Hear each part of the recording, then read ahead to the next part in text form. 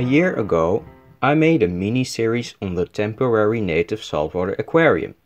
You all seemed to really enjoy it, so I decided to make it an annual thing. However, this time it will only be one episode. So I went to the beach and I saw this little pond. A quick taste test revealed we were dealing with brackish water. Saltwater from the sea, fresh water from the rain. So I decided this year we would do a native brackish aquarium. First of all, I had to neutralize the salt in the sand with fresh water, only to discover that the glass was covered in algae. Now I could move on to collect water and animals from the pond. I didn't take any substrate from the pond because it was the same substrate that was already in the tank. Here you can see a rather unflattering picture of myself collecting materials. I saw quite some animal life, but I decided not to take this one with me because, quite frankly, I don't think it would fit. Also, growing on the beach and in the pond is European marram grass, or European beach grass, which I want in the tank as well. Fun fact, marram grass is a highly invasive species in the Pacific coast of North America, as well as in New Zealand and Western Australia, where it was introduced to stabilize dunes.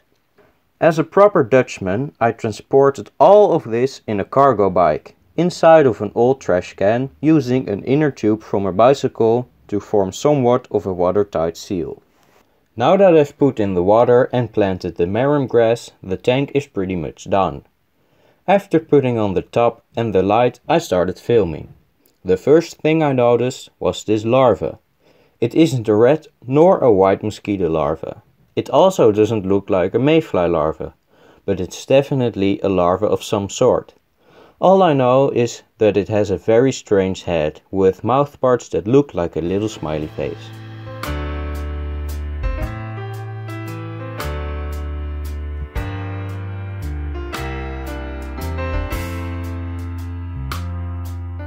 Here's a little one on a stick.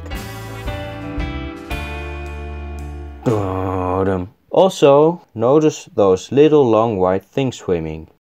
Here's a bigger one in front of the stick. My best guess is that these long white things are paramecium. I wouldn't know what else they could be.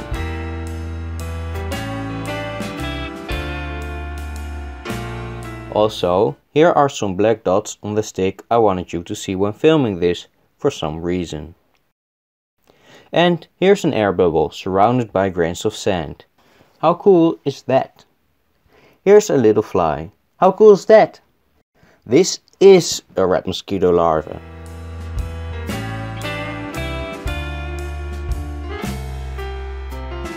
When I woke up the next morning, I saw them. A small school of 9-spined sticklebacks, or 10-spined sticklebacks, or, you know, Pungitius pungitius.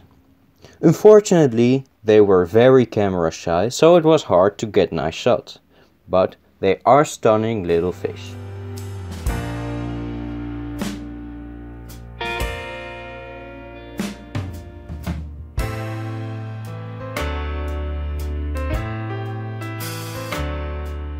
After a few days, I was wondering why the water hadn't gotten any clearer, and while I was filming another smiley worm, I suddenly saw why.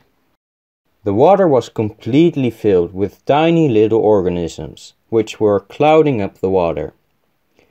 These could be another species of paramecium, or some sort of little crustacean. I just don't know.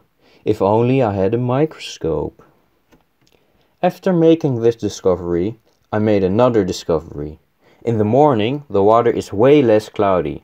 That is because, during the night, all the mysterious mini creatures sink to the bottom. They are less active and not attracted to the light. The water is especially clearer near the top. You can see them sinking down to the bottom when I just turned on the light.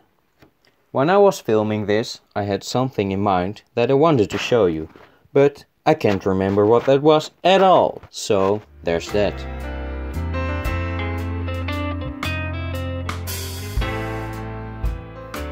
Later that same day, I filmed the tank again. You can clearly see that the water became cloudier again, as a result of the mini mysteries swimming to the top again. Pretty cool. Sticklebacks are actually relatively closely related to the pipefish that were in this tank last year.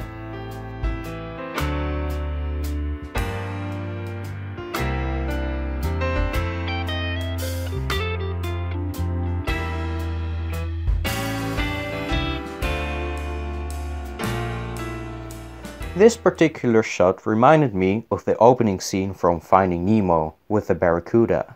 Then I went to watch that scene and it was totally not how I remembered it. I started to lose my mind. How could I have remembered this so incorrectly? I kept thinking and thinking and thinking and thinking. Then it suddenly hit me. It wasn't the barracuda scene. It was the whale scene. I really love that movie. It's really too bad that the fish are so afraid of the camera, but somewhat counterintuitively, they're not too afraid of being filmed from above, which means I can get these shots.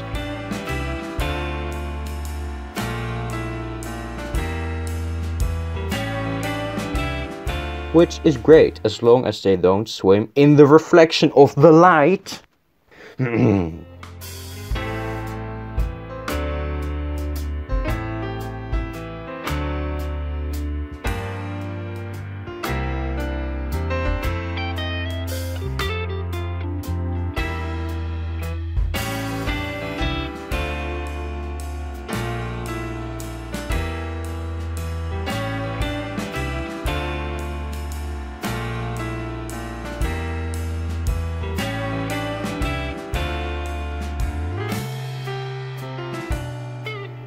Every time I see one, I sneak up on it, but they just swim away.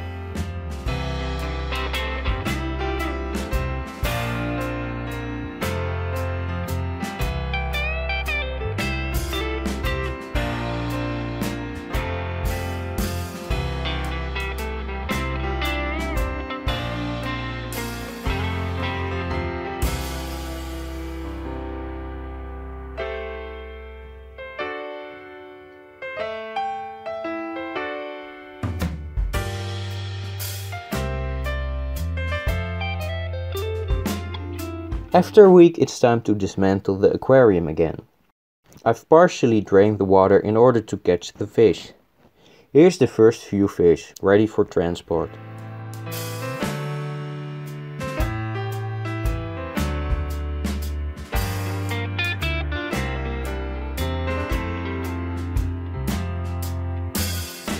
This is everything I'm taking back.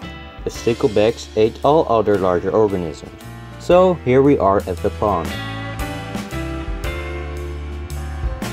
I've planted the grass. Now it's time to return the sticklebacks to their home.